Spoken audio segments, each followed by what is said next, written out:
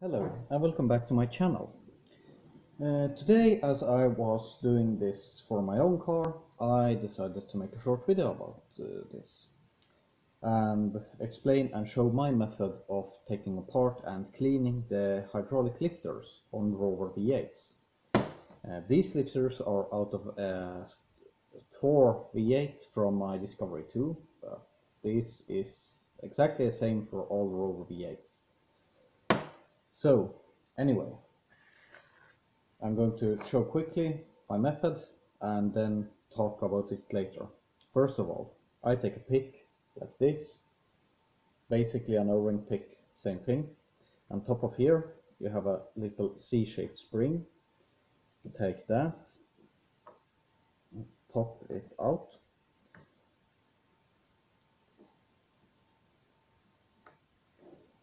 like so.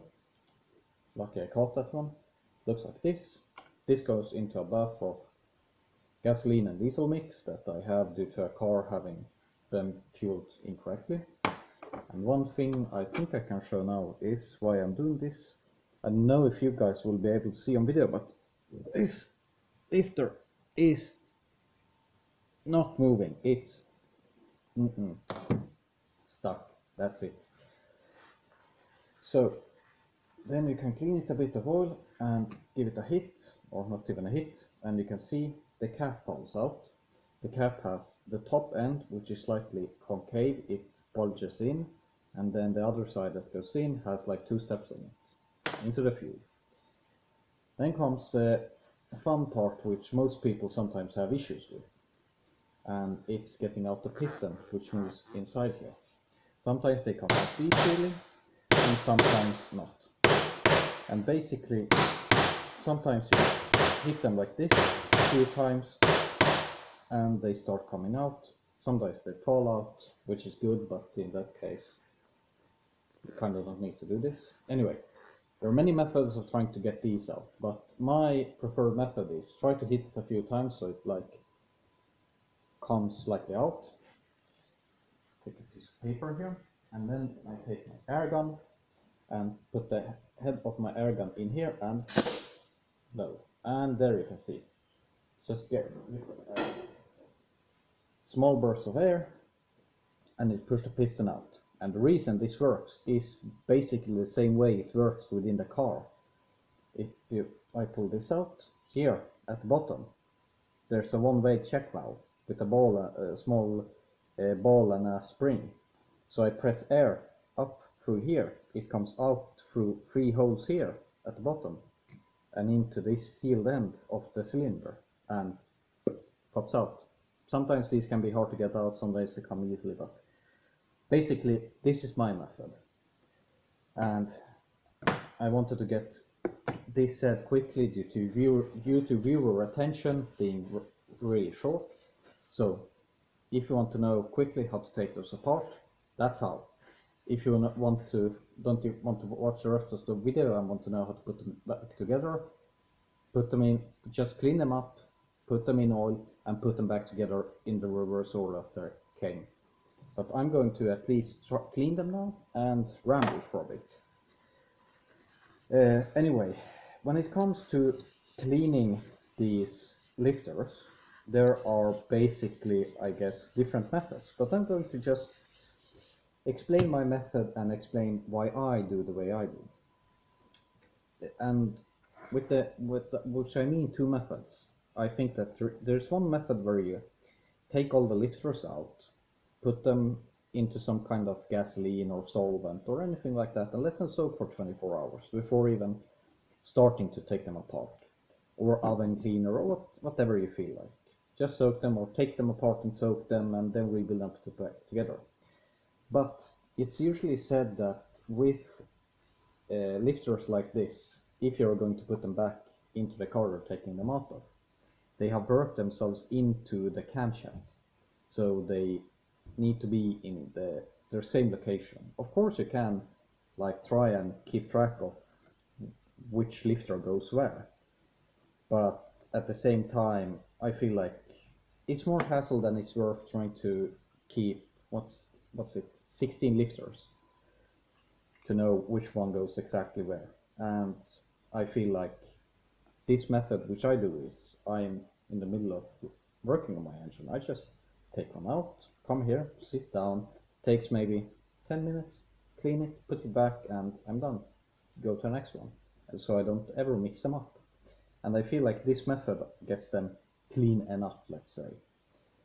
So basically here I have a vat of diesel and gasoline where I just clean the parts, put them here to drain.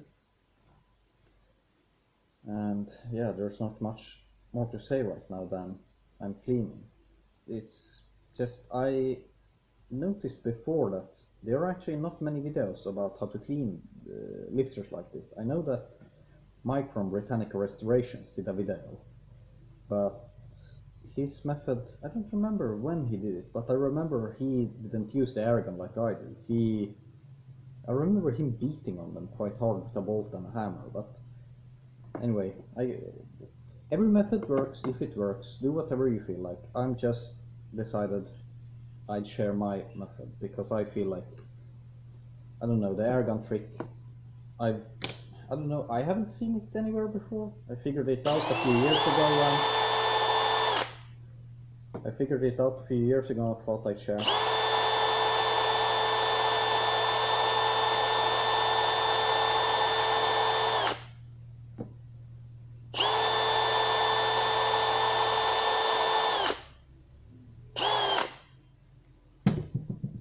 Anyway, just clean everything as well as you can, take a look inside. Of course you're never going to get out everything, unless you like use ultrasonic cleaners and all that and let them soak for many hours. But then again, as I said, I don't like that method because I feel there's a bigger risk of mixing them together, and I don't know if I actually don't know if anything bad will happen if you mix them together, but I just heard that put them back where you took them from, and I'm just going to try to do that. But anyway, now that I have all the parts cleaned, I'm just going to load them up with air and drop into a vat of regular motor oil, the same oil I use in my engine, and then just dry everything up and into the oil. And I think maybe, if you can see, I'm going to blow into the valve, and there should be a bit of gasoline squirting out in 3 directions through the one-way valve. Maybe you can see. I don't know if the camera caught, but anyway, the one-way valve I was talking about, and these are the ones that get stuck. So if you can clearly blow air through them and they're clean, it means the lifters are going to work. Usually, at least. Who knows? Something else might be fucked. Whoops, demonetized. Fun story. Even I have gotten strikes from YouTube. And that is because I have one video where I was moving hay bales with my tractor. I had the radio playing in the background. Just so everyone knows. Anyway, putting them back together. Cylinder, outer cylinder, good and oily. Then take the piston. One way, I usually do it like this. I have the one-way valve pointed up. Then you take the spring, put the spring on, and then invert this and push it in. I just feel that helps it for keeping the spring in place. Then you take the cap, put the cap on in the correct orientation, and before I forget, the clip, clean it up also a bit. And now, the way I like to put these together is, I use just a punch, same punch I showed in the beginning. Just put this over the punch, put the punch in here, and I'm right-handed, so I press with the left punch, press down, and this can be a bit finicky, But once you get the hang of it, it's not hard, then just with your fingers, voila, put it back together, put the clip in. And now you should be able to see, of course it's not completely filled with oil, but I don't know if you can see, but the lifter is actually lifting now. It's actually moving, it's not stuck, which is good. So anyway, I hope you enjoy the video and maybe it was helpful for someone. And if you have any questions, suggestions or anything, just leave a message in the comments, and thank you for watching.